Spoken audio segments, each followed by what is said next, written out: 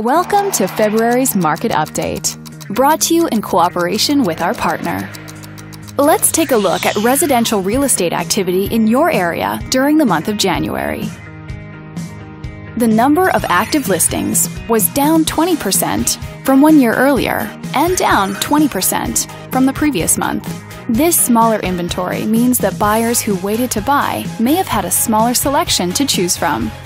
As you can see, the median listing price for the month was just under $900,000.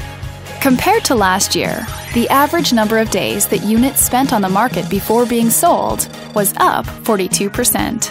This higher number of days may signal a slowdown in the local inventory turnover rate.